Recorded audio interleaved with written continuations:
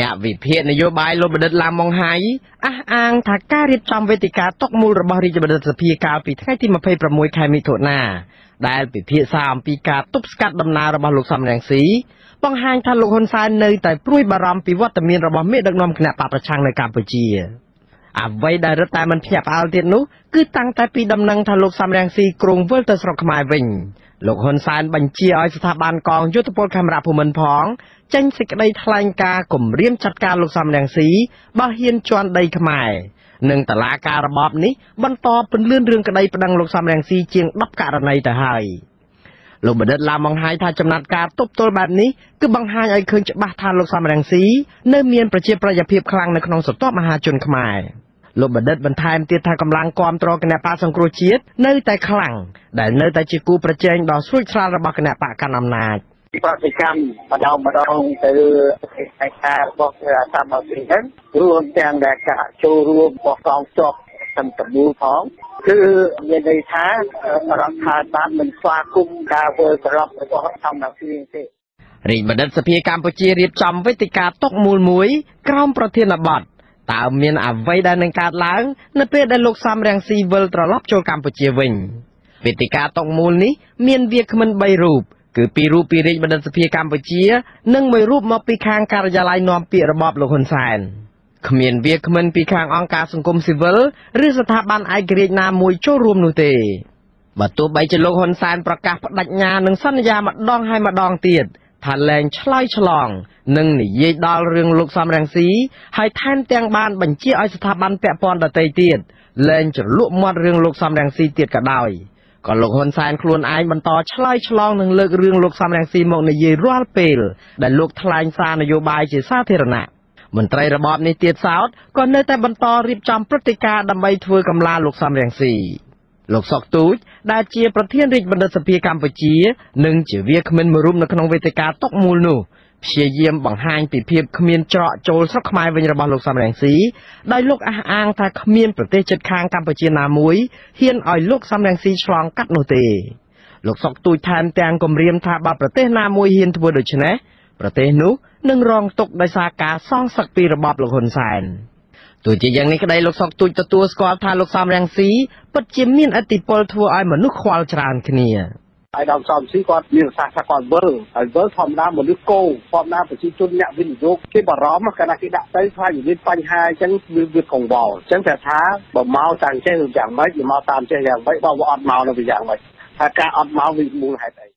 មន្ត្រីជាន់ខ្ពស់គណៈបកសង្គ្រោះជាតិឯណោះមិនខ្វល់នឹងវេទិកាតុកមូលរបស់រាជបណ្ឌិតសភាឬសារព្រមានរារាំងដំណើរវិលត្រឡប់របស់លោកសំរងស៊ីនិងមន្ត្រីគណៈបកប្រឆាំងនោះទេអនុប្រធានគណៈបកសង្គ្រោះជាតិអ្នកស្រីមូសុកហួរប្រាប់អាស៊ីសេរីកាលពីថ្ងៃទី27 ខែមិថុនាថាការបដិញ្ញាចិត្តរបស់លោកសំរងស៊ីនិងមន្ត្រីជាន់ខ្ពស់គណៈបកសង្គ្រោះជាតិដទៃទៀតរួមទាំងអ្នកស្រីផង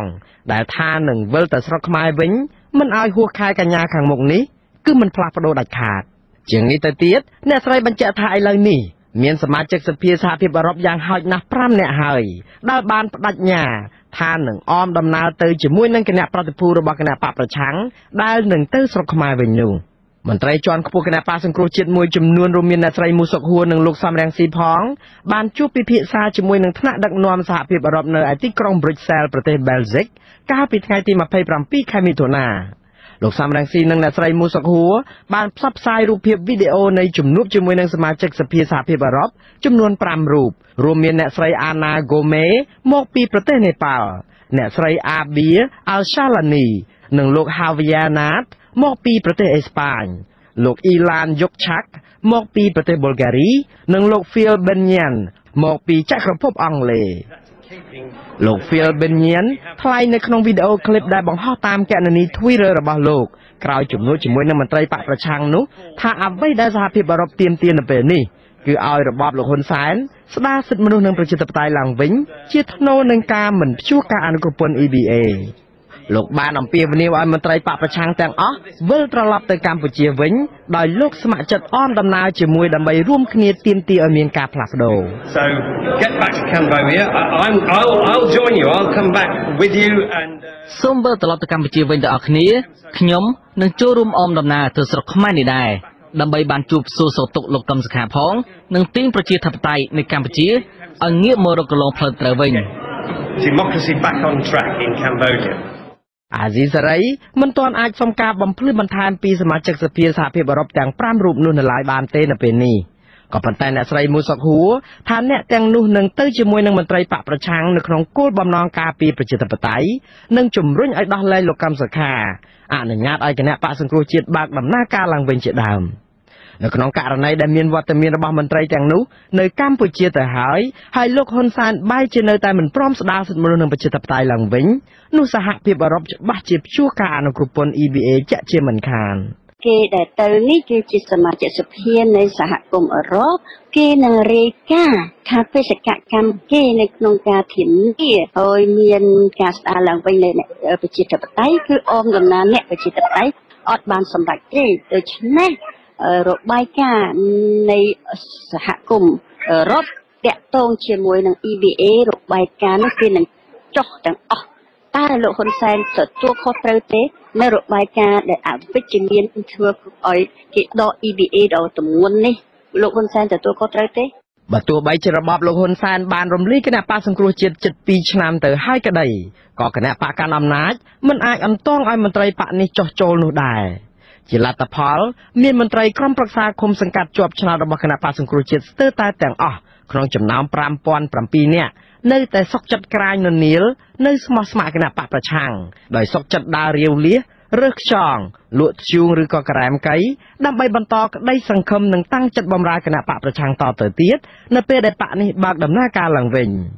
ជាងនេះទៅទៀតនៅក្នុងចំណោមមន្ត្រីជាន់ខ្ពស់បកប្រឆាំងទាំង118រូបដែលត្រូវបានហាមឃាត់សិទ្ធិនយោបាយមានតែមន្ត្រីតិចតួចប៉ុណ្ណោះដែលបានសំសិទ្ធធ្វើនយោបាយឡើងវិញ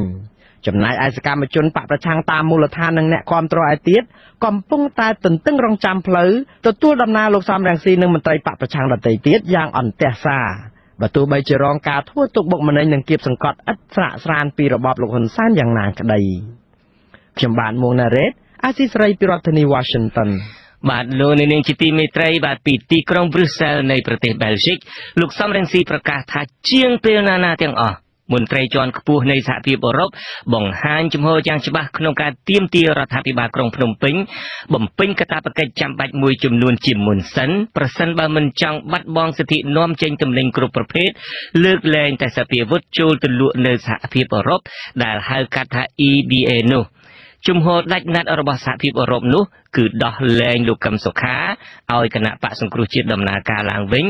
រួមនឹងសិទ្ធិនយោបាយលំហសម្រាប់សង្គមស៊ីវិលសារព័ត៌មានឯករាជ្យសេរីភាពសហជីពនិងសិទ្ធិដីធ្លីទន្ទឹមនឹងការបង្ហាញឲ្យដឹងពីជំហររបស់សហភាពអឺរ៉ុបលោកសំរងស៊ីក៏បន្តអំពាវនាវឲ្យពលរដ្ឋត្រៀមខ្លួនធ្វើបាតកម្មប្រសិនបើរបបលោកហ៊ុនសែនមិនបំពេញនៅកាតព្វកិច្ចទាំងនេះហើយដែលនឹងធ្វើឲ្យមានការដកប្រព័ន្ធអនុគ្រោះពន្ធ EBA មែននោះសូមបងប្អូនជនរួមជាតិជាពិសេសក្មួយកម្មករត្រៀមខ្លួនធ្វើបាតកម្មតវ៉ាស្កោលទោសហ៊ុនសែនបើហ៊ុនសែនមិនព្រមដោះលែងលោកកឹមសុខាបើហ៊ុនសែនមិនអោយគណៈបកសង្គ្រោះជាតិដំណើរការឡើងវិញគឺហ៊ុនសែនទទួលខុសត្រូវពេញទីហើយមានតែហ៊ុនសែនម្នាក់ទេដែលទទួលខុសត្រូវពេញទីចំពោះវិបត្តិពាណិជ្ជកម្មចំពោះវិបត្តិសេដ្ឋកិច្ចដែលបណ្ដាលមកពីការដាក់ទណ្ឌកម្មពីសំណាក់សហភាពអឺរ៉ុបអញ្ចឹងគឺសូមឲ្យបងប្អូនជនរួមជាតិត្រៀមខ្លួនគណៈបកសង្គ្រោះជាតិរៀបចំធ្វើសកម្មភាពផ្សេងនៅប្រទេសកម្ពុជាពីព្រោះមានការគាំទ្រពីពិភពលោកទាំងមូលឲ្យគណៈបកសង្គ្រោះជាតិដំណើរការឡើងវិញបាទនៅក្នុងនីតិវេទិកាអ្នកស្ដាប់វិទ្យុអាស៊ីសេរីនាពេលបន្តិចទៀតនេះលោកអ្នកនាងនឹងបានស្ដាប់ការបកស្រាយដោយផ្ទាល់របស់លោកសំរងស៊ីអំពីលទ្ធផលនៃជំនួបរបស់លោកជាមួយមន្ត្រីសហភាពអឺរ៉ុបនិងគម្រោងវិលត្រឡប់ចូលកម្ពុជាវិញរបស់លោកអាស៊ីសេរីបាទលោកអ្នកនាងជាទីមេត្រីគណៈបកកាន់អំណាចបានប្រារព្ធខួប68ឆ្នាំនៃថ្ងៃបង្កើតគណៈបកប្រជាជនបដិវត្តន៍ខ្មែរដែលជាឈ្មោះដើមរបស់គណៈបក ប្រជាជនកម្ពុជាប្រធានគណៈបកកាន់អំណាចលោកហ៊ុនសែនថ្លែងថារយៈពេល68ឆ្នាំវត្តមានរបស់គណៈបកកាន់អំណាចបានខិតខំជំនះនិងតស៊ូយ៉ាងជិតស្វិតស្វាញដើម្បីអភិវឌ្ឍនិងកសាងលទ្ធិប្រជាធិបតេយ្យនៅកម្ពុជាក៏ប៉ុន្តែមេដឹកនាំគណៈបកប្រឆាំងលោកសំរងស៊ីអះអាងថាគណៈបកប្រជាជនកម្ពុជាមានឈ្មោះដើមគឺគណៈបកកុម្មុយនីសខ្មែរបង្កើតឡើងដោយមេដឹកនាំវៀតណាមហើយថា68ឆ្នាំមកនេះបកកាន់អំណាចបានធ្វើឲ្យកម្ពុជាកាន់តែចុះដុនដាបគ្រប់វិស័យសូមអញ្ជើញលោកអ្នកនាងរងចាំទស្សនាសេចក្តីរាយការណ៍លម្អិតអំពីរឿងនេះនៅក្នុងកម្មវិធីផ្សាយទូរទស្សន៍អាស៊ីសេរីដែលនឹងចាប់ផ្ដើមពីម៉ោង 8:35 នាទីបន្ទាប់ពីកម្មវិធីវិទ្យុអាស៊ីសេរីបាទលោកនាងជាទីមេត្រីគ្រូបង្រៀននិងជាសមាជិកក្រុមប្រឹក្សាជាប់ឆ្នោតខេត្តកំពង់ធំលោកសុនធុនត្រូវជន់មិនស្គាល់មុខ4នាក់ជិះឡានទំនើបមកព្រួតវាយប្លន់យកទូរស័ព្ទមួយគ្រឿងនៅព្រឹកថ្ងៃទី28មិថុនាលោកសុនធុនអះអាងថាជនមិនស្គាល់ទាំង4នាក់មានបំណងវាយសម្លាប់លោកតែមានក្មេងក្នុងភូមិម្នាក់បានឃើញហើយស្រែកឲ្យអ្នកភូមិជួយទើបលោកអាចនៅមានជីវិតសមាគមគ្រូបង្រៀនទាមទារឲ្យសមត្ថកិច្ចចាប់ខ្លួនជនដៃដល់និងអ្នកបញ្ជាពីក្រោយទៅផ្ដន់ទោសពីរដ្ឋធានី Washington លោកសុនច័ន្ទរដ្ឋាមានសេចក្តីរាយការណ៍អំពីរឿងនេះលោកសុនធុនប្រាប់អាស៊ីសេរីថាអ្នកវាយប្លន់លោកមានគ្នា4នាក់មានធំអាយុចន្លោះពី40ទៅ50ឆ្នាំហើយជិះឡានទំនើប Mack Highlander ពណ៌សតែលោកមិនចាំស្លាកលេខទេលោកសុនធុនរៀបរាប់ថានៅម៉ោងជាង9ព្រឹកលោកកំពុងរៀបចំតូបលអវ៉ាន់ក្នុងសាលារៀនតែម្នាក់ឯងហើយមានជនចម្លែក4នាក់ចុះពីលើឡានហើយសួរលោកថាតាមម្ដុំចុះសាលារៀនជាដីរបស់អ្នកណាពួកគេចង់ទិញមនុស្សទាំង4នាក់នោះបានស្នើសុំលោកសុនធុននាំទៅពិនិត្យមើលដីនិងរកម្ចាស់ដីនោះតែដល់កន្លែងស្ងាត់ស្ថិតនៅក្នុងភូមិថ្នល់ជាតិឃុំបារាយស្រុកបារាយក្រុមមនុស្សទាំង4នាក់បានព្រួតវាយលោកដោយដៃធ្វើឲ្យលោកដេកដួលទៅលើដីលោកថាពេលនោះមានកូនក្មេងអ្នកភូមិបានឃើញនិងបានស្រែកហៅឲ្យគេជួយទើបជនទាំង4នាក់នោះបានឈប់វាយលោកហើយកញ្ឆក់យកទូរស័ព្ទដៃពីដៃលោកឡើងឡានទៅបាត់ទៅលោកសុនធុនប្រាប់ថាលោកគ្មានលុយចាប់ខ្លួនទេហើយក្រុមអ្នកព្រួតវាយលោកក៏មិនបានឆែកឆេរខ្លួនលោករកលុយដែរគឺបំណងវាយសម្លាប់លោកតែម្ដងក្រោយជនមិនស្គាល់មុខបានវាយប្លន់ទូរស័ព្ទលោកបានជាង2ម៉ោងគឺនៅម៉ោង 7:00 រសៀលក្រុមជនមិនស្គាល់មុខទៅនោះបានផ្លាស់ប្ដូររូបក្នុងគណនី Facebook របស់លោកពីរូបលោកកឹមសុខាប្រធានគណៈបក្សសង្គ្រោះជាតិមកជារូបលោកសុនធុនវិញលោកសុនធុនអះអាងថាមនុស្សទាំង4នាក់នេះមានបំណងវាយសម្លាប់លោកតែម្ដងតែឈប់វាយទៅវិញដោយសារតែមានក្មេងអ្នកភូមិមើលឃើញហើយស្រែកឲ្យគេជួយទោះជាយើងត្រៀមដាក់លិខិតលាមិនធ្វើនយោបាយជប់សម្រាប់ធ្វើនយោបាយក៏ជនអន្តរជាតិវានៅតែប៉ុនប៉ងអាយុជីវិតយើងអញ្ចឹងជាឃាតកម្មហើយព្រោះសញ្ញានេះគឺសញ្ញាមិនល្អពីព្រោះទស្សនវិជ្ជាដែលខ្ញុំវិភាគទៅខ្ញុំថានេះជាឃាតកម្មប្រងសម្រាប់តែម្ដងបានដោយសារបានកូនប្រជាប្រដ្ឋបានឃើញស្រែកលោឡាទៅបានវាអត់ហ៊ានឃាតកម្មសម្រាប់ខ្ញុំតនពេលវេលាវាយកតែទូរស័ព្ទខ្ញុំវាឡើងឡានទៅអស់ទៅបាទដោយសារមានអ្នកស្រុកគេឃើញអញ្ចឹងណាច្បាស់ជាហេតុផលនយោបាយ 100% ពីព្រោះរូបភាពនេះគឺជាឃាតកម្មនយោបាយហើយมันអាចចាត់ទុកថាជារឿងធម្មតាទេព្រោះបញ្ហាខ្ញុំគឺជាបញ្ហាដែលទៅប្រឈមនឹងទស្សនវិជ្ជានយោបាយ 100% มันអាចប្រកែកបានទេបាទមុនរងការព្រួតវាយប្លន់យកទូរស័ព្ទប្រហែលថ្ងៃលោកសុនធុននិងគ្រូបង្រៀនម្នាក់ទៀតគឺលោកថៃធីមរងការគំរាមបណ្តេញចេញពីក្របខ័ណ្ឌក្រសួងអប់រំបើពួកគេទាំងពីរនាក់មិនព្រមចុះចូលជាមួយគណៈបកប្រជាជនកម្ពុជាមន្ត្រីនៃមន្ទីរអប់រំយុវជននិងកីឡាខេត្តកំពង់ធំលួចបង្ហើបប្រាប់អ្នកទាំងពីរថាអភិបាលខេត្តកំពង់ធំលោកសុកលូទទួលបញ្ជាពីថ្នាក់លើមកប្រាប់ថាត្រូវតែបណ្តេញពលលោកទាំងពីរនាក់ចេញពីក្របខ័ណ្ឌក្រសួងអប់រំដោយសារតែពលលោកបានធ្វើសកម្មភាពនយោបាយជាមួយសកម្មជនគណបក្សសង្គ្រោះជាតិមេប៉ុនគរបាលរដ្ឋបាលបារាយម្នាក់ប្រាប់អាស៊ីសេរីនៅម៉ោង 1 រសៀលថ្ងៃទី28 ខែមិថុនាថាលោកទទួលបានពាក្យបណ្ដឹងតាមទូរស័ព្ទពីលោកសុនធុនរួចហើយនិងកំពុងរងចាំលោកសុនធុនមកដាក់ពាក្យបណ្ដឹងនៅប៉ុនគរបាលប៉ុន្មានម៉ោងក្រោយទៀតអាស៊ីសេរីបានព្យាយាមទូរស័ព្ទទៅលោកមេប៉ុនគរបាលរដ្ឋបាលច្រើនលើកច្រើនសារតែលោកមិនទទួលទូរស័ព្ទអាស៊ីសេរីក៏មិនអាចសុំការបញ្ជាក់ពីស្នងការនគរបាលខេត្តកំពង់ធំលោកអុកកសលនិងអភិបាលខេត្តកំពង់ធំលោកសុកលូបានទេនៅថ្ងៃទី28 ខែមិថុនាដោយសារលោកមិនទទួលទូរស័ព្ទ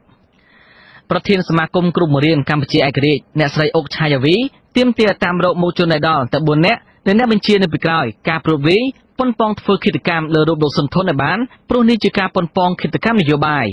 អ្នកស្រីអុកឆាយាវីថាការគម្រាមបណ្តេញចេញគ្រូបង្រៀនពីក្របខ័ណ្ឌនិងការប៉ុនប៉ងវាសម្លាប់លោកគ្រូសុនធុនគឺជារូបភាពគម្រាមគ្រូបង្រៀនទាំងអស់ឲ្យភ័យព្រួយមិនហ៊ានជប់លោនយោបាយជាមួយគណៈបកផ្សេងក្រៅពីបកកណ្ដាលអំណាច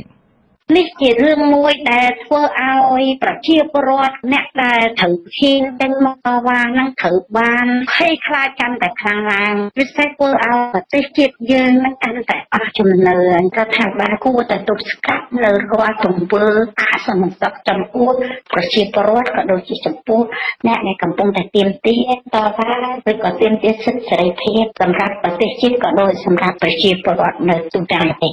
លោកសុនធនប្រាប់ថារបបរបស់លោកធនធ្ងរហើយលោកកំពុងសម្រាប់ព្យាបាលនៅមន្ទីរពេទ្យលោកសុនធននិងលោកថៃធីមឲ្យដឹងថាក្រោយពីរងការគំរាមថាអាជ្ញាធរនឹងធ្វើទុកបុកម្នេញបណ្ដេញអ្នកទាំងពីរចេញពីក្របខ័ណ្ឌលោកទាំងពីរបានសម្រេចចិត្តធ្វើលិខិតនិងវីដេអូឃ្លីបដើម្បីបញ្ជាក់ថាលោកនឹងផ្អាកចេញពីសកម្មភាពនយោបាយគ្រប់បកទាំងអស់ចាប់តាំងពីថ្ងៃទី1ខែកក្កដាតទៅខ្ញុំសនចន្ទថាអាស៊ីសេរីរាយការណ៍ពីរដ្ឋធានីវ៉ាស៊ីនតោនបាទលោកនាងជាទីមេត្រីមេដឹកនាំរបបក្រុងភ្នំពេញជំរុញឲ្យគ្រួសារជនរងគ្រោះនិងអ្នកខូចខាតទ្រព្យសម្បត្តិដោយសារការបាក់រលំអគារកម្ពស់7ជាន់នៅក្រុងព្រះសីហនុដាក់ពាក្យប្តឹងទៅតុលាការដើម្បីទាមទារសំណងក៏ប៉ុន្តែមិនបានប្រកាសផ្ដល់មេធាវីឬជួយសម្របសម្រួលផ្លូវច្បាប់នោះឡើយគ្រួសារជនរងគ្រោះនិងសង្គមស៊ីវិលស្នើសុំរដ្ឋាភិបាលឯកបកជួយផ្ដល់សេវាផ្លូវច្បាប់ដល់គ្រួសារជនរងគ្រោះព្រោះពួកគាត់សុទ្ធតែមានបំណងប្តឹងទៅតុលាការដើម្បីទាមទាររកយុត្តិធម៌បាទសូមអញ្ជើញលោកអ្នកនាងរងចាំស្ដាប់សេចក្តីរាយការណ៍អំពីរឿងនេះនៅក្នុងការផ្សាយរបស់អាស៊ីសេរីនាព្រឹកនេះចាប់ផ្ដើមពីម៉ោង 5:30 នាទីបាទស្ថានទូតសហរដ្ឋអាមេរិកប្រចាំនៅកម្ពុជាបង្ហាញកង្វល់យ៉ាងខ្លាំងជុំវិញការផ្ដន់ទោសកម្មជនសិទ្ធិការងារលោករតរតមុនីដោយសារតែគាត់បានជួយផលិតភាពយន្តឯកសារស្ដីពីការជួញដូរផ្លូវភេទនៅកម្ពុជាក្រសួងយុតិធធម៌ថាស្ថានទូតសហរដ្ឋអាមេរិកគួរតែផ្ដល់ជំនួយផ្នែកច្បាប់ដល់សកម្មជនរូបនេះមិនគួរវាយតម្លៃលើការសម្រេចសេចក្តីរបស់តុលាការកម្ពុជានោះឡើយបាទសេចក្តីរាយការណ៍នេះក៏នឹងមានចាក់ផ្សាយជូនលោកអ្នកនាងជាលម្អិតនៅក្នុងការផ្សាយរបស់អាស៊ីសេរីនាវេលាព្រឹកនេះអាស៊ីសេរីបាទលោកអ្នកនាងទើបតែបានស្ដាប់ព័ត៌មានប្រចាំថ្ងៃដែលជម្រាបជូននៅខ្ញុំបាទជួនច័ន្ទបុតពីរដ្ឋធានី Washington សូមអញ្ជើញលោកអ្នកនាងរងចាំស្ដាប់នីតិវេទិកាអ្នកស្ដាប់វិទ្យុអាស៊ីសេរីនាពេលបន្តិចទៀតនេះដោយមានលោកសំរៀងស៊ីជាវាគ្មិនកិត្តិយស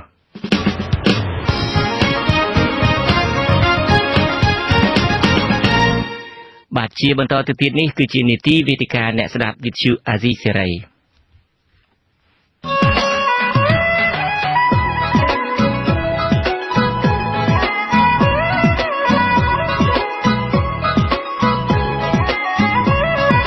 វេទិកាអ្នកស្ដាប់វិទ្យុអាស៊ីសេរី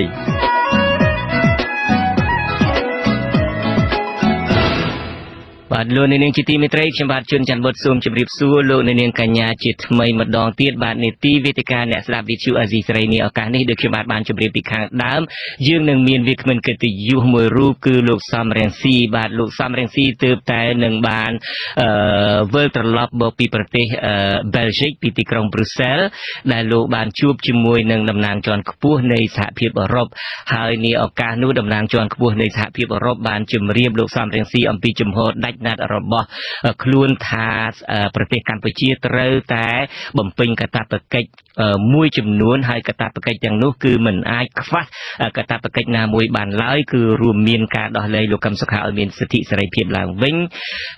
ការដែលឲ្យគណៈបកសង្គ្រោះជាតិដំណើរការឡើងវិញរួមនឹងសិទ្ធិនយោបាយលំហសម្រាប់សង្គមស៊ីវិលសារព័ត៌មានឯករាជ្យសេរីភាពសហជីពនិងសិទ្ធិដីធ្លីផងបាទលោកសំរៀងស៊ីក៏បានប្រកាសថាមានសមាជិកជាន់ខ្ពស់មួយចំនួននៃសហភាពអឺរ៉ុបនឹងរួមដំណើរជាមួយលោកវិលត្រឡប់ទៅប្រទេសកម្ពុជាវិញផងនៅប៉ុន្មានសប្តាហ៍ខាងមុខនេះបាទដើម្បីឲ្យលោកអ្នកនាងបានជ្រាបច្បាស់យើងបានអញ្ជើញលោកសំរៀងស៊ីមកធ្វើជាវាគ្មិនកិត្តិយសផ្ទាល់តែម្ដងប្រសិនបើលោកអ្នកនាងចង់ចូលរួមសាកសួរសំណួរដែលផ្ទាល់ទៅកាន់វាគ្មិនរបស់យើងគឺលោកសំរៀងស៊ីលោកអ្នកនាងដូចជាបានធ្លាប់ដឹងរួចមកហើយគ្រាន់តែទម្លាក់លេខទូរស័ព្ទរបស់លោកអ្នកនាងនៅក្នុង comment ក្រុមការងាររបស់យើងនឹងហៅលោកអ្នកនាងដើម្បីមកចូលរួមក្នុងកម្មវិធីផ្សាយរបស់យើងនាឱកាសនេះបាទជាដំបូងនេះខ្ញុំបាទសូមជម្រាបសួរអាដាមសំរៀងស៊ីយើងនឹងហៅលោកអ្នកជម្រាបសួរ បាទអាដាមខ្ញុំបាទបានឃើញការបង្ហោះអំពីលទ្ធផលនៃជំនួបជាមួយនឹងមន្ត្រីជាន់ខ្ពស់មួយចំនួននៃសហភាពអឺរ៉ុបនៅទីក្រុងប្រ៊ុយសែលឱកាសនេះខ្ញុំបាទសូមអញ្ជើញអាដាមសំរងស៊ីដើម្បីរៀបរាប់បន្ថែមទៀតថាតើលទ្ធផលនៃការអញ្ជើញទៅទីក្រុងប្រ៊ុយសែលនៃប្រទេសបែលហ្សិកនឹងហើយលទ្ធផលនៃការទៅជួបជាមួយនឹងតំណាងមួយចំនួននៃសហភាពអឺរ៉ុបនឹងបានការយ៉ាងណាខ្លះអាដាមសូមអញ្ជើញស្ថានភាពសប្តាហ៍នេះគឺស្រួលយល់ណាស់ពីព្រោះសហភាពអឺរ៉ុបគេបានបញ្ជាក់គោលចំហរបស់គេរួចមកហើយអត់មានអីថែមទេដូច្នេះអនាគតប្រទេសកម្ពុជាជាពិសេសអនាគតកម្មកររាប់សែននាក់ជីវភាពប្រជាពលរដ្ឋខ្មែររាប់លាននាក់គឺអាស្រ័យលើសេចក្តីសម្រេចរបស់លោកហ៊ុនសែនបើលោកហ៊ុនសែនធ្វើតាមអ្វីដែលប្រជារាស្ត្រខ្មែរក៏ចង់បានពិភពលោកទាំងមូលក៏ចង់បានគឺបើលោកហ៊ុនសែនយល់ព្រមស្ដារលទ្ធិប្រជាធិបតេយ្យឡើងវិញក្នុងនោះមានការដោះលែងលោកប្រធានកឹមសុខាប្រធានគណៈបកសង្គ្រោះជាតិហើយមានការធ្វើឲ្យគណៈបកសង្គ្រោះជាតិនេះដំណើរការឡើងវិញពេលនោះគឺអត់មានទណ្ឌកម្មអ្វីទេអ្វីដែលគេលើកឡើងថានឹងព្យួរប្រព័ន្ធអនុគ្រោះពន្ធហៅថា EBA នោះគឺគេនឹងទម្លាក់ចោលហើយស្ថានភាពគឺល្អប្រសើរមានតែគេជួយយើងថែមទៀតអញ្ចឹងគឺអាស្រ័យទៅលើលោកហ៊ុនសែនទេលោកហ៊ុនសែនជាអ្នកទទួលខុសត្រូវពេញទីទទួលខុសត្រូវតែម្នាក់ឯងបើលោកហ៊ុនសែនយល់ព្រមថាឥឡូវនេះធ្វើតាមសំណើប្រជារាស្ត្រខ្មែរផងសំណើពិភពលោកទាំងមូលផងស្ដារលទ្ធិប្រជាធិបតេយ្យឡើងវិញពេលនោះគឺអត់មានវិបត្តិអ្វីតតែសោះពេលនោះគឺយើងធូរស្រាលទាំងអស់គ្នាហើយក្នុងចិត្តអារម្មណ៍យើងអត់មានកង្វល់អីទេតែបើលោកហ៊ុនសែនគាត់មានអ្នកលោកហ៊ុនសែនគាត់គិតតែផលប្រយោជន៍ផ្ទាល់ខ្លួនក្រុមគ្រួសាររបស់គាត់គិតតែពីក្រាញអំណាចអ្នកណាស្លាប់ទៅអ្នកណាស្លាប់អីគាត់អត់រវល់ទេប្រជារាស្ត្រវេទនាយ៉ាងណាគាត់អត់រវល់ទេគាត់យករឿងផ្ទាល់ខ្លួនរឿងបុគ្គលរឿងគ្រួសាររឿងអំណាចរបស់គាត់ជាធំគាត់ជន់ឈ្លីផលប្រយោជន៍ប្រទេសជាតិគាត់ធ្វើបាបប្រជារាស្ត្រពីព្រោះគាត់នៅតែក្រាញអំណាចតាមរបៀបផ្ដាច់ការគឺគាត់ទទួលខុសត្រូវហើយទទួលខុសត្រូវតែម្នាក់ឯងហើយពេលនោះប្រជារាស្ត្រខ្មែរនឹងឃើ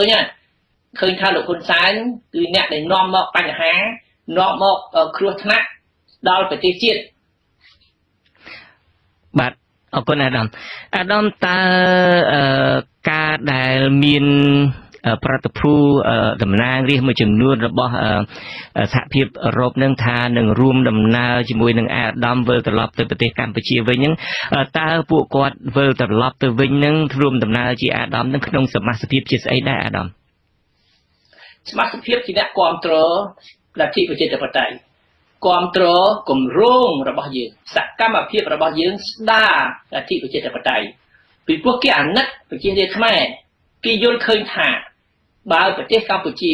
មិនបានស្គាល់នៅលទ្ធិប្រជាធិបតេយ្យទេគឺប្រជារាស្ត្រខ្មែរនឹងវេទនារហូតពីព្រោះបើមិនមានលទ្ធិប្រជាធិបតេយ្យគឺមិនមានការគោរពច្បាប់ទេគឺគេយកអំណាចផ្ដាច់ការគេយកលុយធ្វើជាមូលដ្ឋាននៃសេចក្តីសម្រេចរបស់ថ្នាក់ដឹកនាំប្រទេសកម្ពុជាសពថ្ងៃជន់ឈ្លីសិទ្ធិមនុស្សសិទ្ធិសេរីភាពគ្រប់បែបយ៉ាងរបស់ប្រជារាស្ត្រខ្មែរគម្រាមកំហែងលួចសម្លាប់ចាប់ដាក់គុកគឺនឹងឲ្យអំណាចផ្ដាច់ការគេអាណិតប្រជារាស្ត្រខ្មែរគេថាត្រូវតែជួយប្រជារាស្ត្រខ្មែរឲ្យរួចពីអំណាចផ្ដាច់ការគឺត្រូវតែស្ដារលទ្ធិប្រជាធិបតេយ្យឡើងវិញហើយគេយល់ច្បាស់គេថាមិនអាចមានលទ្ធិប្រជាធិបតេយ្យបានទេបើមិនមានគណៈបកប្រឆាំងហើយគេយល់ច្បាស់ថែមទៀតគេថាស្រុកខ្មែរយើងសប្តាហ៍មិនអាចមានគណៈបកប្រឆាំងពិតប្រាកដបានទេបើមិនមានគណៈបកសង្គ្រោះជាតិដូច្នេះដើម្បីឲ្យមានលទ្ធិប្រជាធិបតេយ្យត្រូវតែបើកផ្លូវឲ្យគណៈបកសង្គ្រោះជាតិដំណើរការឡើងវិញហើយត្រូវតែដោះលែងលោកកឹមសុខាជាចាំបាច់បាទអាដាមតើមកដល់ពេលនេះក្រៅតែពីការ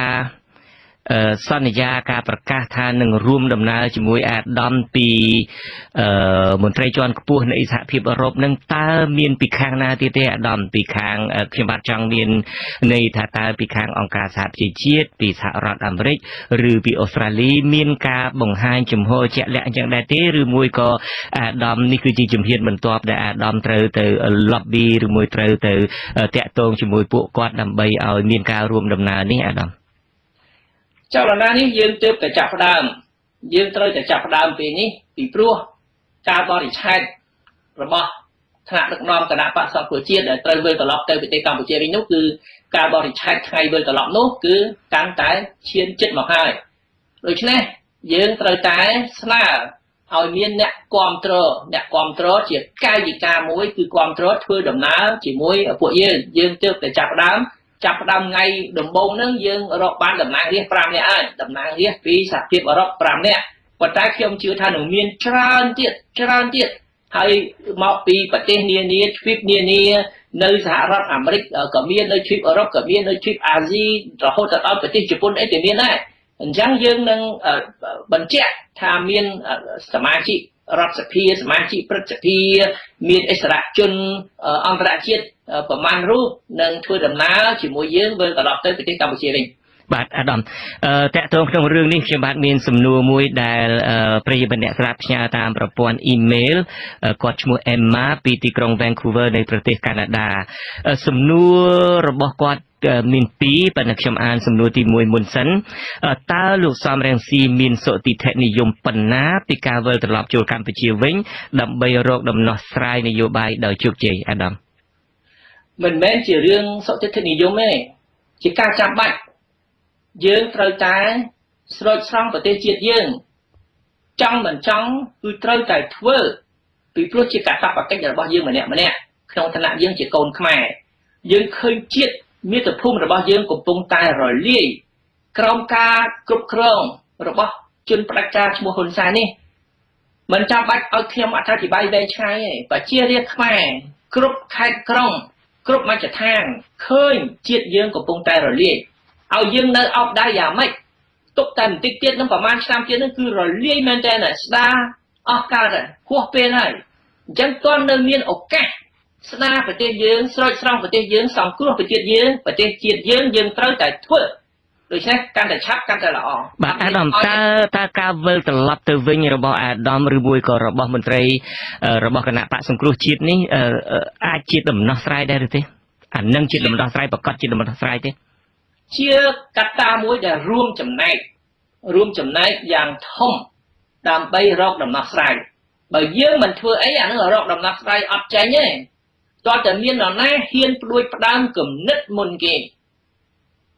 ផ្ដល់ជាគំរូហ៊ានលះបង់អ្វីគ្រប់សពបែបយ៉ាងទាំងអស់បានយើងអាចប្រមូលកម្លាំងជាបន្តបន្ថែមកាន់តែធំឡើងហើយយើងត្រូវរៀបចំបញ្ហាយើងត្រូវរៀបចំការវិលត្រឡប់របស់យើងនេះគឺតាក់ទងជាមួយមជ្ឈដ្ឋានច្រើនជាមួយប្រទេសជិតខាងជាមួយអ្នកដែលគេអាណិតប្រជារាស្ត្រខ្មែរហើយគេព្រួយបារម្ភថាលោកហ៊ុនសែនបាក់ដៃឲ្យចិនមកគ្រប់គ្រងប្រទេសកម្ពុជាយកប្រទេសកម្ពុជាធ្វើជាអាណានិគមរបស់ចិនដូច្នេះប្រទេសជិតខាងគេព្រួយបារម្ភគេថាចិននឹងវាទីប៉ះផលប្រយោជន៍គេប៉ះពាល់ដល់បូរណភាពទឹកដីប្រទេសគេអត់សប្បាយចិត្តទេដូច្នេះអ្វីដែលជំរុញឲ្យមានការផ្លាស់ប្ដូរជាវិជ្ជមាននៅប្រទេសកម្ពុជាវិជ្ជមាននោះគឺថាឲ្យប្រទេសកម្ពុជាក្លាយទៅជាប្រទេសឯករាជ្យកុំធ្វើរណបចិនកុំធ្វើអាណានិគមរបស់ចិនកុំឲ្យចិនមករៀបចំជាកម្លាំងបើកជាធ្វើជាមូលដ្ឋានអីអាចក្លាយទៅជាមូលដ្ឋានសឹកនៅប្រទេសកម្ពុជាទៅវាយប្រហារប្រទេសជិតខាងគេអត់សប្បាយចិត្តទេដូច្នេះគេតាមដានរឿងនេះហើយខ្ញុំជឿថាផលប្រយោជន៍របស់គេដូចផលប្រយោជន៍ប្រទេសកម្ពុជាអញ្ចឹងគឺឲ្យប្រទេសកម្ពុជារួចផុតពីកណ្ដាប់ដៃចិនដើម្បីឲ្យប្រទេសកម្ពុជារួចផុតពីកណ្ដាប់ដៃចិនទាល់តែឲ្យប្រជារាស្ត្រខ្មែររួចផុតពីកណ្ដាប់ដៃហ៊ុនសែន បាទអាដាមខ្ញុំបានចាក់ការប្រកាសរបស់អាដាមនៅក្នុងការផ្សាយរបស់អាស៊ីសេរីមុននេះបន្តិចហ្នឹងដែលអាដាមបានអំពាវនាវលើកនេះអំពាវនាវឲ្យប្រជាពលរដ្ឋជាពិសេសកម្មការនីហ្នឹងគឺត្រៀមខ្លួនដើម្បីធ្វើបាតកម្មដែលគណៈបកសង្គ្រោះជាតិចូលទៅវិញហ្នឹងអាដាមបានប្រកាសថានឹងមានកម្មវិធីនឹងច្រើនណាស់តើការដែលឲ្យប្រជាពលរដ្ឋត្រៀមខ្លួនដើម្បីធ្វើបាតកម្មនេះនឹងធ្វើតែបាតកម្មនឹងទេឬមួយក៏ធ្វើបាតកម្មផងអាចនឹងមានការចរចាជាមួយនឹងគណៈបកប្រជាជនកម្ពុជាឬមួយជាពិសេសជាមួយលោកហ៊ុនសែនផងយើងត្រៀមខ្លួនយើងចង់រកដំណោះស្រាយដោយសន្តិវិធីហើយយើងប្រើតែមធ្យោបាយអហិង្សាតែយើងមិនអាចនៅស្ងៀមតើតើគេព្រមចរចាជាមួយយើងឥឡូវនេះគេអត់ចរចាជាមួយយើងគេរំលាយយើងគេចាប់ពួកយើងដាក់គុកគេអត់មានចង់ចរចាទេមានគេចង់ទៅធ្វើបាបយើងថែមទៀតដូច្នេះយើងត្រូវរកផ្លូវរកវិធានការអីដើម្បីជំរុញដោះស្រាយដោយសន្តិវិធីតែតើតើយើងមានកម្លាំងរបស់យើងខ្លាំងក្លាឲ្យគេយកចិត្តទុកដាក់ឲ្យគេព្រួយបារម្ភខ្លះទៅបានគេនឹងចរចាជាមួយយើងដូច្នេះពេលនេះលោកសំរងស៊ីគិតថាលោកហ៊ុនសែនព្រួយបារម្ភទេអូយព្រួយបារម្ភណាស់មានហេតុផលអីខ្លះដែលបង្ហាញថាលោកហ៊ុនសែនព្រួយបារម្ភហេតុផលប្រជារាស្ត្រខ្មែរចង់ឲ្យមានការផ្លាស់ប្ដូរជាវិជ្ជមានប្រជារាស្ត្រខ្មែរឈឺចាប់ប្រជារាស្ត្រខ្មែរក្រីក្រប៉ុន្តែប្រជារាស្ត្រខ្មែរចង់ឲ្យមានការផ្លាស់ប្ដូរតែអញ្ចឹងបាទអាដាមបានជ្រាបគឺតាំងពីការបោះឆ្នោតសម័យអ៊ុនតាក់ម្លេះមកនៅឆ្នាំ1993ឯនោះមកប្រជាពលរដ្ឋបោះឆ្នោតទម្លាក់លោកហ៊ុនសែនតែអញ្ចឹងហើយលោកហ៊ុនសែននៅតែកាន់អំណាចបានតែអញ្ចឹងតើធ្វើយ៉ាងម៉េចដើម្បីឲ្យអាចមានការផ្លាស់ប្ដូរនឹងបានបើចង់បានតែអញ្ចឹងនឹងអាដាមឥឡូវនេះការឈឺចាប់របស់ប្រជារាស្ត្រខ្មែរគឺវាដល់កម្រិតមួយខ្មែរហៅថាដល់កហើយចំនួនអ្នកឈឺចាប់គឺច្រើនលើសលុបមិនដែលមានអ្នកឈឺចាប់ច្រើនដោយសពថ្ងៃនៅប្រទេសកម្ពុជាហើយកម្រិតនៃការឈឺចាប់មិនខ្លាំងដូចសពថ្ងៃទេដូចយើងមើលតែរឿងមួយរឿងបំណុលកាល10ឆ្នាំមុន20ឆ្នាំមុនគ្មានប្រជាពលរដ្ឋណាចំពាក់លុយគេវ៉ាន់កដោយសពថ្ងៃទេអត់មានប្រជាពលរដ្ឋរាប់លានអ្នកចំណាក់ស្រុកទៅធ្វើការស៊ីឈួលគេប្រទេសជិតខាងពីព្រោះអត់មានលុយសងបំណុលអត់ម៉ែឪនៅផ្ទះអត់មានលុយសំបីតែបងការប្រាក់ក៏អត់មានលុយដូច្នេះត្រូវបង្ខំចិត្តទៅស៊ីឈ្នួលគេនៅប្រទេសថៃដើម្បីផ្ញើលុយជួយម៉ែឪបងការប្រាក់ដោយសាររឿងបំណុលនេះហើយបំណុលនេះប្រជាពលរដ្ឋខ្ចីគេនេះមិនមែនទៅរកស៊ីទេដោយសារតែសេវាសាធារណៈដូចជាសេវាសុខាភិបាលវាអន់ពេកតើប្រជាពលរដ្ឋលក់គោលក់ក្របីលក់ដីហើយទៅខ្ចីលុយគេប្រចាំទ្រព្យសម្បត្តិនៅសេសសល់ប្រហែលនោះដើម្បីយកលុយមកព្យាបាលជំងឺនឹងបំណុលនោះគឺដោយសារហ៊ុនសែនពុករលួយដោយសារហ៊ុនសែនរបបគាត់នេះអសមត្ថភាពសេវាសាធារណៈវាអន់ខ្សោយពេកវាទុនជ្រាយពេកវាប្រៀបធៀបនៅប្រទេសជិតខាងគឺវាអន់មែនទេអញ្ចឹងហើយបានប្រជាពលរដ្ឋត្រូវតែដើរខ្ចីលុយគេដើម្បីរស់ដើម្បីព្យាបាលជំងឺដើម្បីឲ្យកូនបានទៅរៀនហើយដើម្បីទប់ទល់ពីការបង់ខាតធ្វើស្រែធ្វើចំការខាតរាល់ឆ្នាំអញ្ចឹងហើយគឺជាកំហុសរបស់ហ៊ុនសែនការទទួលខុសត្រូវរបស់ហ៊ុនសែនដែលឲ្យប្រជាពលរដ្ឋវិធានីហើយជំពាក់លុយគេវ៉ាន់កដូចខ្ញុំវិលត្រឡប់ទៅប្រទេសកម្ពុជាវិញនេះគឺទៅដោះស្រាយបំណុលផងដែរពីព្រោះប្រជាពលរដ្ឋមិនអាចរស់បានក្រុមសម្ពាធបំណុលទេបំណុលសប្តាហ៍នេះយើងត្រូវតែរកបានលុយពីណាទៅដោះស្រាយបំណុលរបស់ប្រជាពលរដ្ឋអាដាមលុយពុករលួយដែលក្រុមគ្រួសារហ៊ុនសែនបកពួកហ៊ុនសែនបានប្លន់ពីប្រជារាស្ត្រដូចជាប្លន់ដីប្លន់ផ្ទះសម្បែងប្លន់ទ្រព្យសម្បត្តិជាតិប្លន់រ៉ែប្លន់ព្រៃឈើប្លន់ឆ្នេរសមុទ្រប្លន់កោះប្លន់បឹងប្លន់បួរយកទៅលក់ឲ្យក្រុមហ៊ុនឯកជនក្រុមហ៊ុនបរទេសនោះលុយរាប់ពាន់លានដុល្លារយើងត្រូវតែប្រមូលលុយនោះពីព្រោះលុយនេះជាលុយប្រជារាស្ត្រខ្មែរយកមកសងបំណុលជំនួសប្រជារាស្ត្រខ្មែរនឹងជាបញ្ហាមួយដែលយើងត្រូវដោះស្រាយដោយបំបត្តិអំពើពុករលួយប្រមូលលុយដែលពួកជនផ្ដាច់ការជនពុករលួយបានលួចជាតិលួចពីរាស្ត្រយកមកប្រគល់សងប្រជារាស្ត្រវិញប៉ុន្តែបើមិនប្រគល់សងផ្ទាល់ក៏យកមកប្រគល់សងដើម្បីសងបំណុលរបស់ប្រជារាស្ត្រក្រីក្រជំនួសពួកគាត់បាទអរគុណអាដាមឥឡូវនេះយើងបានភ្ជាប់ជាមួយនឹងអ្នកហៅមកពីខេត្តសៀមរាបគឺលោកសីហាសូមជើញចូលរួមជាមួយយើងបាទ បាទលោកជំរាបសួរជំរាបសួរលោកប្រធានខ្ញុំសូមដាក់ជាសំណួរហើយសួរលោកប្រធានថាការវិលត្រឡប់មកលោកប្រធាននៅថ្ងៃខាងមុខហ្នឹងលោកប្រធានមកក្នុងន័យដើម្បីចរចា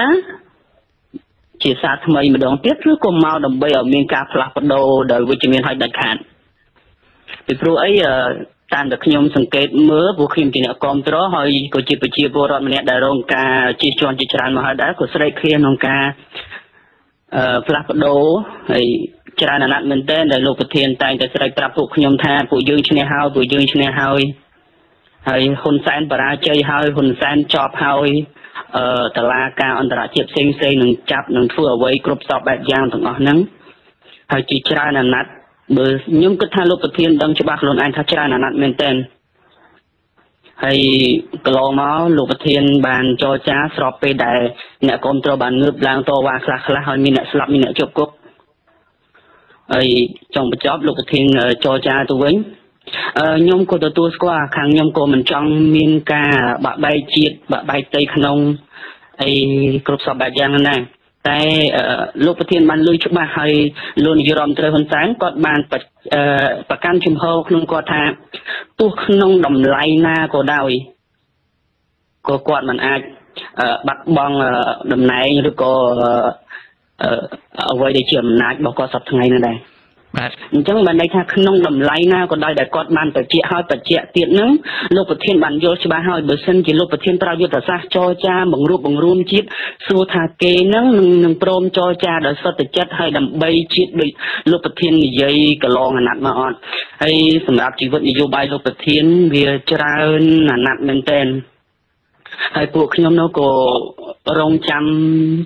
ទាំងអស់សង្ឃឹមផងដែរហើយដល់ឡែកពួកខ្ញុំវាគ្មានជំរឿសមានតែរងចាំយើងធ្វើការអ្នកដឹកនាំហើយអញ្ចឹងជាសំណួររបស់ខ្ញុំបកមកវិញចង់សួរលោកប្រធានដែលអនុគ្រោះថាតើលោកប្រធានចូលមកហ្នឹងគឺដើម្បីចរចា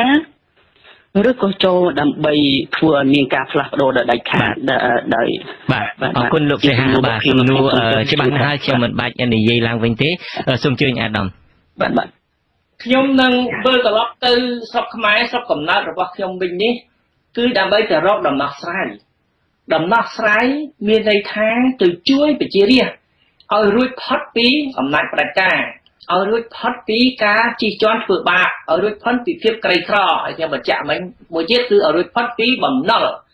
អញ្ចឹងដំណោះស្រាយនឹងយើងត្រូវតែរកគ្រប់វិធីទាំងអស់ចរចាក៏មានប៉ុន្តែបើចរចាមិនទាន់ធ្វើកើតទេត្រូវរកវិធីដាក់សម្ពាធលើហ៊ុនសែនគាត់មិនព្រមទៅច្បាស់ជាមិនព្រមទៅចរចាជាមួយយើងតែតែមានសម្ពាធតែគេបង្ខំគាត់និយាយឲ្យចំទៅគឺយើងត្រូវតែរកកម្លាំងពីក្នុងស្រុកផងពីក្រៅស្រុកផងគួបផ្សំគ្នាបានមានការផ្លាស់ប្ដូរតែយើងកុំទៅឲ្យតម្លៃទៅហ៊ុនសែនគាត់ថាគាត់មិនព្រមចុះចាញ់ដាច់ខាតគាត់មិនព្រមចុះចេញដាច់ខាតយើងមើលជនផ្ដាច់ការណាក៏ដោយនិយាយភាសាដូចគ្នាអញ្ចឹងតែទីបញ្ចប់វាមានបញ្ចប់របស់វាគឺត្រូវតែចុះចេញថ្ងៃណាបើចុះចេញស្រួលអានឹងយើងបើកផ្លូវចេញឲ្យចេញស្រួលតែបើថាគាត់នៅរឹងតឹងអានឹងវាស្នារបស់គាត់ជាអ្នកទទួលខុសត្រូវខ្លួនឯងហើយអាដាមបញ្ជាក់ច្បាស់ហើយថាដំណោះស្រាយនៅកម្ពុជាពេលដែលអាដាមវិលត្រឡប់ទៅវិញនេះគឺរួមមានការចរចាផងដែរតើបទពិសោធន៍អ្វីខ្លះដែលអាដាមបានដកស្រង់ពីការដែលចរចាជាមួយនឹងលោកហ៊ុនសែននោះដើម្បីឲ្យមានប្រយោជន៍ដល់ជាតិទាំងមូលដែលមានប្រយោជន៍ដល់គណៈបកសង្គ្រោះជាតិនោះបើខ្ញុំមិនច្រឡំទេនៅមុនពេលដែលមានការចរចាចូលសភាវិញក្រោយឆ្នាំការបោះឆ្នោតឆ្នាំ2013អាដាមសំរងស៊ីអាដាមកឹមសុខាបានបញ្ជាក់ច្បាស់ណាស់ថាមុននឹងព្រមព្រៀងចូលទៅវិញក្នុងការចរចានេះតើតែមានការចុះជាលាយលះអក្សរហើយមានការទទួលស្គាល់ពីព្រះមហាក្សត្រដូចជាដើមបានទើបវិលត្រឡប់ចូលទៅសភាវិញក៏ប៉ុន្តែទីបំផុតការវិលត្រឡប់ចូលសភាគឺដោយមិនមានការព្រមព្រៀងគ្នាជាលាយលះអក្សរអីបែបណាស សំបីតែជ្រើសតាំងប្រធាននីមួយនៅក្នុងស្ពាប្រធានគណៈកម្មការសភានឹងជ្រើសតាំងនឹងក៏ខាងគណៈបកប្រជាជនកម្ពុជាអត់ព្រមផងទីបំផុតទៅបាទតើបកមកវិញតើមានបទពិសោធន៍អ្វីខ្លះដើម្បីឲ្យចរចាលើកនេះមានប្រយោជន៍ដល់ប្រជាពលរដ្ឋខ្មែរមានប្រយោជន៍ដល់ខាងប្រជាធិបតេយ្យអាដាមស្ថានភាពឥឡូវនេះណាឆ្នាំ2019នេះគឺខុសគ្នាឆ្ងាយណាស់ពីស្ថានភាពឆ្នាំមុនមកដល់ឆ្នាំ2017ចុះដោយសារថាមុនឆ្នាំ2017រហូតមកដល់ឆ្នាំ2017លោកហ៊ុនសែនគាត់ព្រមលេងល្បែងប្រជាធិបតេយ្យគាត់ព្រមឲ្យបោះឆ្នោតទោះជាបោះឆ្នោតមានការលួចបន្លំស្លឹកឆ្នោតយ៉ាងណាតែគណៈបកប្រឆាំងតាំងពីគណៈបកសំរងស៊ីគណៈបកសិទ្ធិមនុស្សគណៈបកជាតិខ្មែរគឺយើងកើនសម្លេងការគ្រប់គ្រងរបស់យើងពីមួយឆ្នាំទៅមួយឆ្នាំកាលពីដើមទីខ្ញុំតំណាងរាស្ត្រម្នាក់ឯងគត់ដែលហ៊ានប្រឆាំងហ៊ុនសែនរួចទៅឡើង15នាក់រួចទៅឡើង24នាក់រួចទៅឡើង29នាក់ជាមួយរដ្ឋសភាសមាជិករដ្ឋសភាជាមួយនឹងគណៈបកសិទ្ធិមនុស្សផងដល់យើងបង្កើតគណៈបកសង្គ្រោះជាតិ55នាក់អញ្ចឹងពេលយើងឡើងតំណាងរាស្ត្រសូម្បីតែឡើងតែបន្តិចគេហៅថាឈ្នះហើយក្នុងកលៈទេសៈប្រយុទ្ធបែបនេះយើងធ្វើឲ្យហ៊ុនសែនថយតែយើងសម្លេងយើងឡើងគឺសម្លេងហ៊ុនសែនថយអញ្ចឹងគឺយើងបានទទួលជ័យជំនះជាបន្តបន្ទាប់តែវាដល់ថ្ងៃមួយដែលត្រូវទទួលជ័យជំនះផ្ដាច់ប្រាត់នឹងដោយសារលោកហ៊ុនសែនគាត់ឈប់លេងល្បែងប្រជាធិបតេយ្យបើគាត់ហ៊ានលេងល្បែងប្រជាធិបតេយ្យគាត់ចាញ់ណាអញ្ចឹងបាន2018គាត់ដឹងថាបើលេងល្បែងប្រជាធិបតេយ្យឲ្យបោះឆ្នោតទៀតគឺអត់ឈ្នះសង្គ្រោះជាតិទេអញ្ចឹងបានគាត់រំលាយគណៈបកសង្គ្រោះជាតិពី2017កុំឲ្យគណៈបកសង្គ្រោះជាតិចូលរួមក្នុងការបោះឆ្នោត2018អញ្ចឹងបាន2018កន្លងទៅគាត់បោះឆ្នោតតែម្នាក់គាត់ឈ្នះតែម្នាក់គាត់អញ្ចឹងប្រជារាស្ត្រខ្មែរយល់ច្បាស់ថាយើងត្រូវឃើញថាហ៊ុនសែនដូរយុទ្ធសាស្ត្រហ៊ុនសែនឈប់លេងល្បែងប្រជាធិបតេយ្យហើយលោកហ៊ុនសែនក៏លេងល្បែងផ្ដាច់ការមែនទែនប្រជារាស្ត្រខ្មែរក៏ដកមេរៀនហើយពិភពលោកដែលគេជួយប្រជារាស្ត្រខ្មែរហើយចុះបើសិនជាលោកហ៊ុនសែនលេងល្បែងប្រជាធិបតេយ្យហើយចាប់ផ្ដើមលេងល្បែងផ្ដាច់ការទៅវិញតើអាដាមនឹងលេងល្បែងអីដើម្បីឈ្នះគាត់អត់ទេឥឡូវគាត់លេងល្បែងផ្ដាច់ការហើយតើមានចាប់ផ្ដើមហ្នឹងបាទគាត់លេងល្បែងផ្ដាច់ការតើអាដាមនឹងធ្វើល្បែងអីដែរលេងល្បែងអីដែរយុទ្ធសាស្ត្រអីដែរដើម្បីឲ្យមានព្រៀបលើគាត់យុទ្ធសាស្ត្រយើងគឺដាក់សម្ពាធលើហ៊ុនសែនដើម្បីបង្ខំហ៊ុនសែនឲ្យវិលត្រឡប់មកលើឆាកនយោបាយលេងល្បែងប្រជាធិបតេយ្យវិញប៉ុន្តែអាដាមរឿងនេះកើតឡើងដដែលសំខាន់ភាសាអាដាមធ្លាប់មានកិច្ចព្រមព្រៀងទីក្រុងប៉ារីមានប្រទេសមួយចំហៀងពិភពលោកដែលចូលរួមប្រទេសធំមួយចំហៀងពិភពលោកចូលរួមផងលោកហ៊ុនសែនមិនទាំងខ្ចីធ្វើតាមផងមានសិទ្ធិសញ្ញាមានកិច្ចព្រមព្រៀងមានកិច្ចទទួលស្គាល់ជាង10ប្រទេសបាទពីព្រោះឥឡូវនេះទៅឃើញទៅ2017ឯតាទៅតែ2ឆ្នាំដែរដែលលោកហ៊ុនសែនបង្ហាញថាគាត់ឈប់លេងល្បែងប្រជាធិបតេយ្យពី1993បោះឆ្នោតដោយអង្គការសហជីវជាតិគឺបោះឆ្នោតជាបន្តបន្ទាប់លោកហ៊ុនសែនគាត់យល់ព្រមឲ្យមានការបោះឆ្នោតលោកហ៊ុនសែនយល់ព្រមឲ្យមានគណៈបកប្រឆាំងអានោះគឺថាលេងល្បែងប្រជាធិបតេយ្យដល់ឆ្នាំ2017នេះទៅតែ2ឆ្នាំនេះគាត់ឈប់លេងល្បែងប្រជាធិបតេយ្យគាត់រំលាយគណៈបកសង្គ្រោះជាតិអត់មានគូប្រកួតបោះឆ្នោតคล้ายបោះឆ្នោតតែគាត់អានោះឃើញយ៉ាងច្បាស់លាស់ប្រជារាស្ត្រខ្មែរក៏ឃើញពិភពលោកទាំងមូលក៏ឃើញអញ្ចឹងយើងអត់មានល្បែងប្រជាធិបតេយ្យលេងទៀតទេការបោះឆ្នោតនេះវាអត់មានណាស្រុកគេបើមានការបោះឆ្នោតយើងអាចសម្ដែងការមិនពេញចិត្តរបស់យើងការតវ៉ារបស់យើងដូច្នេះមានន័យថាបើស្ដាប់ប្រសាសន៍អាដាមទៅនៅពេលដែលលោកហ៊ុនសែនជប់លេងល្បែងប្រជាធិបតេយ្យអញ្ចឹងហើយបានជាលោកសំរងស៊ីចាប់ផ្ដើមប្រកាសឲ្យមានការបះបោរប្រកាសឲ្យមានការងើបឡើងពីសំណាក់ប្រជាពលរដ្ឋពីសំណាក់កម្មការនីអីជាដើមដើម្បីធ្វើបាតកម្មហើយនឹងមានសម្ពាធអន្តរជាតិដូច្នេះអាដាមនឹងប្រើវិធីពីរនឹងវិញធ្វើបាតកម្មហើយនឹងដាក់សម្ពាធពីអន្តរជាតិបំណងយើងគឺបង្ខំឲ្យហ៊ុនសែនវិលត្រឡប់មកល្បែងប្រជាធិបតេយ្យវិញបង្ខំយ៉ាងម៉េចយើងមិនមែនបង្ខំតែខ្លួនយើងតែខ្មែរគ្នាយើងទេអន្តរជាតិនោះគេឃើញថាលោកហ៊ុនសែនធ្វើអាក្រក់ធ្វើជ្រុលហួសហេតុតែគាត់សម្លាប់លទ្ធិប្រជាធិបតេយ្យគាត់រំលាយគណៈបកសង្គ្រោះជាតិគាត់អត់ឲ្យមានការបោះឆ្នោតដែលមានគណៈបកតែមួយគត់ដែលអាចឈ្នះគាត់គឺគណៈបកសង្គ្រោះជាតិចូលរួមក្នុងការបោះឆ្នោតអានេះគេហៅថាសម្លាប់លទ្ធិប្រជាធិបតេយ្យដល់តែលោកហ៊ុនសែនគាត់ធ្វើអាក្រក់ដល់កម្រិតហ្នឹងបានគេមានការភ្ញាក់ផ្អើលពិភពលោករហូតមកដល់ឆ្នាំ2017ចេះតែបដ ாய் ទៅលួចបន្លំស្លឹកឆ្នោតលួចបាញ់សម្លាប់អ្នកស្នេហាជាតិអីគេចេះតែបដ ாய் ខ្លះទៅប៉ុន្តែដល់ឥឡូវនេះគេបដ ாய் អស់បានហើយដល់លោកហ៊ុនសែនសម្លាប់លទ្ធិប្រជាធិបតេយ្យគេថាអត់បានទេ អានឹងក៏ជាជំហររបស់មន្ត្រីអង្គការអន្តរជាតិមន្ត្រីនៃប្រទេសដទៃទៀតជំរាបទៅឯអាដាមដែរទេគេគ្រប់គ្រងជំហរនឹងដែរទេទាំងអស់គោលដៅរបស់គេដែលគេបានបញ្ជាក់យ៉ាងច្បាស់លាស់ថាត្រូវតែស្ដារលទ្ធិប្រជាធិបតេយ្យឡើងវិញហើយដើម្បីស្ដារលទ្ធិប្រជាធិបតេយ្យឡើងវិញត្រូវតែមានគណៈបកប្រឆាំងពីព្រោះនៅក្នុងក្រមរបបប្រជាធិបតេយ្យមានគណៈបកប្រឆាំងនៅតែរបបផ្ដាច់ការរបបកុម្មុយនីសជាដើមរបបហ្វាស៊ីសអីផ្ដាច់ការគ្រប់បែបយ៉ាងហ្នឹងគឺអត់មានគណៈបកប្រឆាំងទេមានតែគណៈបកមួយកាន់អំណាចគេហៅថាឯកបកឥឡូវនេះគេថាគេអត់ទទួលយកទេរបបឯកបករបស់ហ៊ុនសែនរបបផ្ដាច់ការនេះគេអត់ទទួលយកទេកាលមុនគេចេះតែបិទភ្នែកខ្លះគេបដ ாய் ខ្លះតែតាំងពីឆ្នាំ2017នេះរំលាយគណៈបកសង្គ្រោះជាតិដល់2008ចេញកាលាច្បាស់ថាជាឯកណៈជារបបឯកបកគេអត់ទទួលយកបានទេគេថាត្រូវតែជួយប្រជារាស្ត្រខ្មែរតែខាតអាដាមគេដែលអត់ទទួលយកបាននេះខ្ញុំបានដឹងគេនេះគឺសម្ដៅភាគច្រើនប្រទេសនៅលោកខាងលិចក៏ប៉ុន្តែខ្ញុំបាទចង់ដឹងថាតើចុះនៅតំបន់អាស៊ីវិញមានជប៉ុនថៃឥណ្ឌូនេស៊ីអីជាដើមហ្នឹងតើមានការបង្ហាញការគ្រប់គ្រងបែបណាដែរចំពោះកិច្ចខិតខំប្រឹងប្រែងរបស់អាដាមនិងគណៈបកសង្គ្រោះជាតិគឺខ្ញុំនិយាយបាញ់មិញវាមានកត្តាក្នុងប្រទេសវាមានកត្តាអន្តរជាតិកត្តាក្នុងប្រទេសគឺរឿងប្រជាធិបតេយ្យបាទសូមបញ្ជាក់ថាសូម្បីតែប្រទេសថៃគេថាប្រទេសថៃរដ្ឋប្រហារអីផ្ដាច់ការអីប៉ុន្មានទេហ៊ុនសែនផ្ដាច់ការជាងប្រទេសថៃទៀតផ្ដាច់ការជាងរបបយោធាដែលចេញមកពីរដ្ឋប្រហារទៀតពីព្រោះប្រទេសថៃថ្មីនេះគេមានការបោះឆ្នោតគេមានគណៈបកប្រឆាំងបោះឆ្នោតយ៉ាងចំហ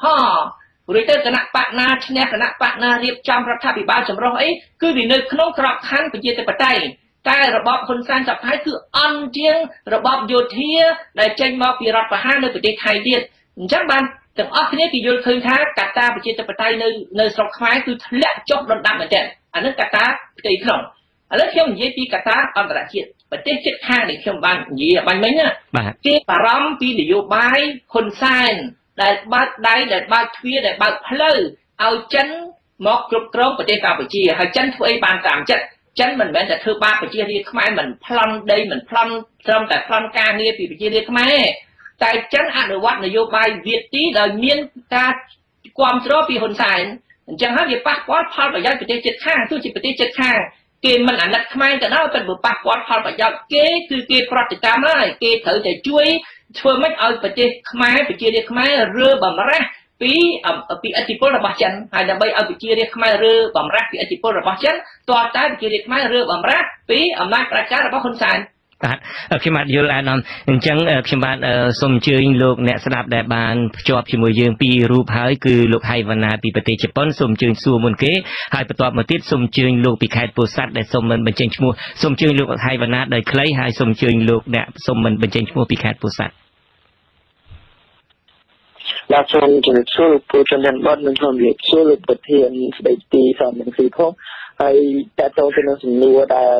បងប្រុសម្នាក់គាត់សួរពាក់ព័ន្ធទៅនឹងការវិលត្រឡប់របស់លោកប្រធានសំនឹងស៊ីទៅប្រទេសកម្ពុជាដើម្បីមានដោះស្រាយគឺខ្ញុំយល់ឃើញថាអញ្ចឹងខាងបងប្អូនប្រជាពលរដ្ឋខ្មែរយើងសឹងតែគ្រប់ទិសទីនៃសកលលោកហ្នឹងបានពឹងប្រែងធ្វើសកម្មភាពជាមួយនឹងថ្នាក់ដឹកនាំនៃគណៈបក្សសង្គ្រោះជាតិដើម្បីជំរុញឲ្យមានការផ្លាស់ប្ដូរជាវិជ្ជមានក្នុងប្រទេសកម្ពុជាដូចជាសាច់ទៅហើយអញ្ចឹងហើយអ្វីដែលយើងគួរធ្វើបានហ្នឹងគឺប្រជាពលរដ្ឋខ្មែរខ្លួនឯងនៅក្នុងប្រទេសកម្ពុជាហ្នឹងមិនថាយុវជនមិនថាមនុស្សចាស់អីក្តីណាទេគឺថាយើងគ្រប់រូបក្នុងនាមយើងជាប្រជាពលរដ្ឋខ្មែរដែលចង់ឲ្យមានការផ្លាស់ប្ដូរគឺយើងត្រូវតែសហការគ្នាដោយយើងបានឃើញអញ្ចឹងនៅក្នុងប្រទេសចិនគឺទីក្រុងហុងកុងគេបានធ្វើបាតុកម្មយ៉ាងកក្រឹបកក្រែងធ្វើឲ្យមានការបញ្ឈប់ជាមិនទាន់ពីអាជ្ញាធរទីក្រុងហុងកុងអញ្ចឹងខ្ញុំយល់ឃើញថាអ្វីដែលយើងអាចធ្វើបានគឺប្រជាពលរដ្ឋខ្មែរតែម្ដងលោកហ៊ុនសែនគាត់ខ្លាចបំផុតគឺនៅពេលដែលប្រជាពលរដ្ឋខ្មែរក្រោកឈប់ប្រឆាំងតវ៉ាព្រមគ្នាដូច្នេះខ្ញុំចង់ចាប់ជាសំណួរទៅលោកប្រធានសភាយ៉ាងស៊ីវិញដោយដែលយើងបានដឹងអញ្ចឹងលោកហ៊ុនសែនតែងតែធ្វើអ្វីទៅតាមជំនឿចិត្តដូចដែលគាត់បានធ្វើការកន្លងទៅហ្នឹងគឺថាគាត់បញ្ជាមិនឲ្យយន្តហោះហ្នឹងចុះចតទេបើសិនបើលោកប្រធានសភាយ៉ាងស៊ីនឹងជាយន្តហោះទៅប្រទេសកម្ពុជាហើយប្រទេសថៃហើយនិងប្រទេសវៀតណាមក៏ដូចជាប្រទេសឡាវ ប្រសិនបើយើងចូលតាមច្រកណាមួយនៅក្នុងប្រទេសទាំង3ហ្នឹងវាអាចនឹងធ្វើឲ្យលោកហ៊ុនសែនធ្វើសហប្រតិបត្តិការជាមួយប្រទេសទាំងអស់ហ្នឹងយើងមិនអាចចូលបានតាមផ្លូវគោកទៀតដូច្នេះសំណួរខ្ញុំចង់សួរថាតើលោកប្រធានសំរងស៊ីអាចគៀងគរជាមួយនឹងប្រទេសមហាអំណាចធំណាមួយដើម្បីជួយក្នុងការ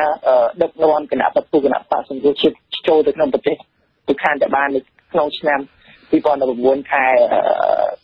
កញ្ញាខាងនេះបានហើយទេអរគុណលោកហៃវណ្ណាឥឡូវនេះសូមជើញលោកពីខេត្តពោធិ៍សាត់បាទសូមជើញអរគុណលោកហៃវណ្ណាបាទសូមជំរាបសួរលោកវិក្កាមទាំងពីរខ្ញុំមានសំណួរមួយទេទីមួយសួរទៅលោកសំរងស៊ីនិងលោកកឹមសុខាតើពួកលោកទាំងពីរនឹងទុកពេលឲ្យលោកហ៊ុនសែនដល់កាលទៀតទៅព្រោះឥឡូវនេះប៉ុន្តែលេងស្រុកអស់ហើយហ្នឹងតើតើទុកពេលឲ្យពួកលោកហ៊ុនសែនកាលណាទៀតទៅបាទសូមអរគុណអរគុណសូមជឿអាដាមសំណួរទាំងពីរបាទលោកសួរពីខេត្តពោធិ៍សាត់ថាចង់សួរទៅលោកកឹមសុខាតែលោកកឹមសុខាគាត់មិនអាចឆ្លើយប៉ុន្តែគាត់សួរថាទាំងពីរតែម្ដងបាទទាំងពីរតែម្ដងឥឡូវសួរទាំងពីរត្រូវហើយពីព្រោះសាប់រាស៊ីហើយកឹមសុខាជាមនុស្សតែមួយអញ្ចឹងខ្ញុំឆ្លើយខ្លួនឯងផងហើយឆ្លើយជំនួសលោកកឹមសុខាផងហើយសូមជាតិឱកាសនេះសម្ដែងការគោរពចំពោះវីរភាពលោកកឹមសុខាគាត់ស្មោះត្រង់លោកហ៊ុនសែនជំរុញឲ្យគាត់ទៅសុំច្បាប់ធ្វើនយោបាយឡើងវិញតាមអ្វីដែលគាត់ណែនាំខំធ្វើច្បាប់ពិសេសខំអីអត់ទេលោកកឹមសុខាគឺនៅស្មោះត្រង់ដូចជាមន្ត្រីគណៈបកសង្គ្រោះជាតិ118នាក់ដកតែ9នាក់ចេញគឺនៅស្មោះត្រង់ជាមួយប្រជារាស្ត្រអញ្ចឹងបានឃើញថាគឹមសុខាសំរងស៊ីនឹងមានឱកាសចាក់ដៃគ្នាជ្រងដៃឡើងលើ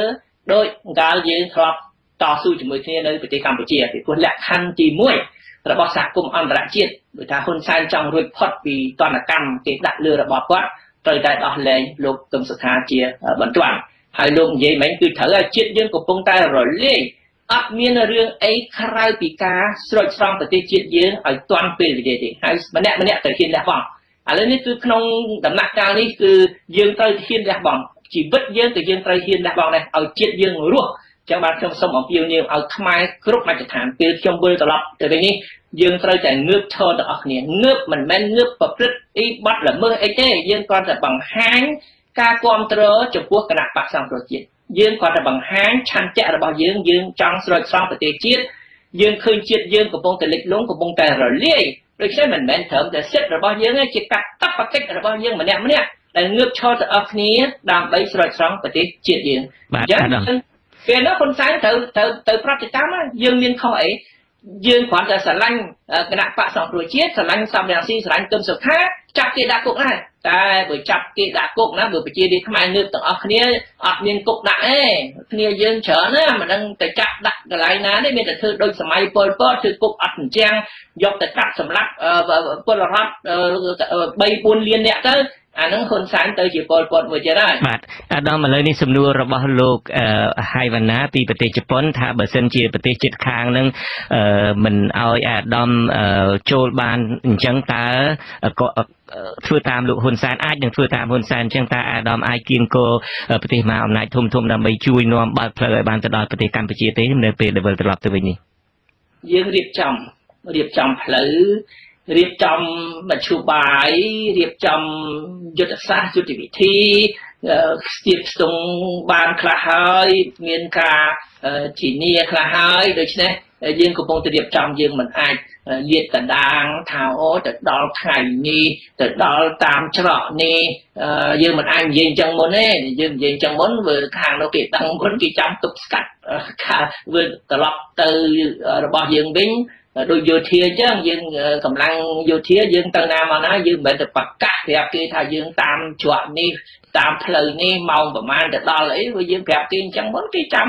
តាមពិតការវិលត្រឡប់ចូលប្រទេសកម្ពុជាវិញមានបើតាមយន្តហោះមានតែ 2-3 ផ្លូវទេឬមួយហោះត្រង់ពីប្រទេសជប៉ុនពីតូក្យូហោះត្រង់ពីទីក្រុងសេអ៊ូលឬមួយពីសៀងហៃពីម៉ាឡេស៊ីពីថៃពីវៀតណាមអីជាដើមតាមពិតមានផ្លូវចូលសឹងតែរាប់អស់ទេអាដាមប៉ុន្តែខ្ញុំបាទនឹងមិនសួរអាដាមពីព្រោះអាដាមបានបញ្ជាក់ឲ្យថានឹងមិនបង្ហើបឲ្យបាន បានយុទ្ធសាស្ត្ររបស់អាដាមគ្រប់គ្រាន់ទេក៏ប៉ុន្តែខ្ញុំចង់មានសំណួរចុងក្រោយនេះដើម្បីបញ្ចប់កម្មវិធីនេះគឺជាសំណួរដែលផ្ញើតាមប្រព័ន្ធអ៊ីមែលមកពីអ្នកស្រីអេម៉ាពីទីក្រុង Vancouver Canada ជាសំណួរទី2របស់គាត់គាត់សួរថាតើអាចនឹងមានការបង្ក្រាបដោយហិង្សាឬទេប្រសិននៅពេលដែលអាដាមត្រឡប់ចូលវិញហើយបើអាចកើតឡើងមែនតើអាដាមមានវិធីសាស្ត្រអ្វីដើម្បីបញ្ជៀសការបង្ហូរឈាមលើកនេះព្រោះយើងដឹងហើយថារបបដឹកនាំបច្ចុប្បន្នមិនខុសអំពីរបបកុម្មុយនីសទេគេអាចធ្វើអ្វីគ្រប់យ៉ាងដើម្បីអំណាចបាទនេះគឺជាសំណួររបស់អ្នកស្រីអេម៉ាពីទីក្រុង Vancouver បាទសូមជួយអាដាមខ្ញុំគ្រាន់តែសូមរំលឹកការធ្វើមាតុភូមិនិវត្តន៍របស់ខ្ញុំកាលពីថ្ងៃ19ខែកក្កដាឆ្នាំ2013មុនបោះឆ្នោត2013ប្រហែលសប្តាហ៍នោះខ្ញុំទៅដោយខ្លួនឯងខ្ញុំទៅឆៅខ្ញុំអត់មានហ៊ុនថាចាំហ៊ុនសែនសុំព្រះមហាក្សត្រឲ្យលើកលែងទោសខ្ញុំថាខ្ញុំអត់មានទោសណាឲ្យលើកលែងទេខ្ញុំគ្មានចាំព្រះមហាក្សត្រគ្មានចាំហ៊ុនសែនទេខ្ញុំទៅខ្ញុំសម្រេចថាខ្ញុំទៅដល់គាត់ថាខ្ញុំបានសម្រេចប្រកាសចឹងតែប្រហែលថ្ងៃបានហ៊ុនសែនទៅសុំព្រះមហាក្សត្រឲ្យលើកលែងទោសឲ្យខ្ញុំគេសម្រួលឲ្យខ្ញុំអីគ្រប់សពប៉ុន្តែយើងត្រូវតែបដិញ្ញាចិត្តរបស់យើងជាមុនសិនតែម្ដងនេះខ្ញុំជឿថាកម្លាំងរបស់យើងគឺខ្លាំងជាងមុនឆ្ងាយកម្លាំងរបស់យើងគឺកម្លាំងប្រជារាស្ត្រកាលពី2013ប្រជារាស្ត្រខ្មែរតែពាក់កណ្ដាលនគរឯងគ្រប់គ្រងគណៈបកសង្គ្រោះជាតិតែ2019ប្រជារាស្ត្រខ្មែរស្ទើរតែមួយនគរទាំងមូលគ្រប់គ្រងគណៈបកសង្គ្រោះជាតិហើយចំពោះអន្តរជាតិយ៉ាងដែរកាលមុនគេមិនសូវរវីរវល់រឿងប្រទេសកម្ពុជាទេប៉ុន្តែដល់ឃើញទី1ហ៊ុនសែនបានសម្លាប់លទ្ធិប្រជាធិបតេយ្យតែម្ដងហើយទី2ហ៊ុនសែនបានទៅចូលដៃជាមួយចិនធ្វើឲ្យប្រទេសជិតខាងមានការព្រួយបារម្ភអញ្ចឹងហើយបានគេត្រូវតែធ្វើម៉េចឲ្យមានការផ្លាស់ប្ដូរជាវិជ្ជមាននៅប្រទេសកម្ពុជាផ្លាស់ប្ដូរតាមបែបបទប្រជាធិបតេយ្យព្រោះថាបែបបទប្រជាធិបតេយ្យគឺប្រជារាស្ត្រជាម្ចាស់ទឹកម្ចាស់ដីប្រជារាស្ត្រជាអ្នកសម្រេចប្រជារាស្ត្រជាអ្នកសម្រេចប្រជារាស្ត្រមិនមែនសម្រេចឲ្យខ្មែរធ្វើខ្ញុំទេប្រជារាស្ត្រមិនសម្រេចឲ្យបរទេសមកប្លន់យកដីធ្លីស្រុកខ្មែរដីទ្រព្យសម្បត្តិប្រជារាស្ត្រដោយសពថ្ងៃឯងប្រជារាស្ត្រនឹងសម្រេចឲ្យប្រទេសកម្ពុជាឯករាជ្យអត់ធ្វើរណបណាទាំងអស់អញ្ចឹងប្រជារាស្ត្រខ្មែរក៏សប្បាយប្រទេសជិតខាងក៏សប្បាយពីព្រោះយើងអត់ធ្វើរណបណាទាំងអស់អត់មានចិនមកខ្ចីដៃហ៊ុនសែនមកវាទីប៉ះគេប៉ះឯងដោយសពថ្ងៃបាទអាដាមសំណួររបស់អ្នកស្រីអេម៉ាថាតើបើសិនជាមានការបង្ហូរឈាមពេលដែលអាដាមត្រឡប់ទៅវិញតើអាដាមមានវិធីសាស្ត្រអីដើម្បីបញ្ជៀសការបង្ហូរឈាមអាដាមអត់មានការបង្ហូរឈាមអីទេខ្ញុំជឿថាពួកជនផ្ដាច់ការគេតែងតែគម្រាមអញ្ចឹងគេថាគេនឹងប្រើមធ្យោបាយហ៊ុនសែនគាត់ថាគាត់នឹងឲ្យជាហ៊ានក្រមបញ្ជាគាត់នឹងជីកត្រង់ឆេឲ្យដាក់កភ្លើងយន្តដើម្បីបាញ់ពួកខ្ញុំពេលខ្ញុំឆ្លងដែនពីប្រទេសថៃប្រទេសគាត់ថាបើខ្ញុំមកតាមយន្តហោះគាត់នឹងបាញ់ទម្លាក់យន្តហោះដែលខ្ញុំកំពុងតែជិះតែខ្ញុំសុំប្រាប់ហ៊ុនសែនវិញព្រោះខ្ញុំស្រាប់តែម្នាក់ឯងមិនអីបើបាញ់ទម្លាក់យន្តហោះចុះអ្នកជិះយន្តហោះជាមួយខ្ញុំគេដឹងអីគ្នាមិនទៅឲ្យគ្នាស្លាប់ជាមួយខ្ញុំណាហើយខ្ញុំក៏អញ្ចឹងអាដាមទុកចិត្តឲ្យថាលោកហ៊ុនសែនគ្រាន់តែសម្ញែងទេគ្រាន់តែកំញើញទេបាទគាត់តែកំញើញអញ្ចឹងពួកជនផ្ដាច់ការចូលចិត្តប្រើអំពើហិង្សាហើយពេលណាមកដល់ឃើញថាអំណាចរបបជាតិចប់គាត់ថានឹងប្រើអំពើហិង្សាខ្លាំងជាងមុនទៀតប៉ុន្តែប្រើហិង្សាខ្លាំងជាងមុនទៀតអានឹងគឺបង្ហាញថាអំណាចផ្ដាច់ការមកដល់ទីបញ្ចប់របស់វាហើយបាទអរគុណអាដាមយើងនឹងមើលថាតើការពិតនឹងទៅជាយ៉ាងណាហើយសង្ឃឹមថានឹងជួបជាមួយនឹងអាដាមរាយការណ៍អំពីការវិលត្រឡប់របស់អាដាមវិញនេះពីទីក្រុងភ្នំពេញបាទសូមអរគុណលោកសំរងស៊ីដែលតែងតែចូលរួមបកស្រាយនៅក្នុងនីតិវេទិកាអ្នកស្ដាប់របស់អាស៊ីសេរីបាទខ្ញុំបាទសូមអរគុណនិងសូមជម្រាបលាទៅត្រឹមនេះ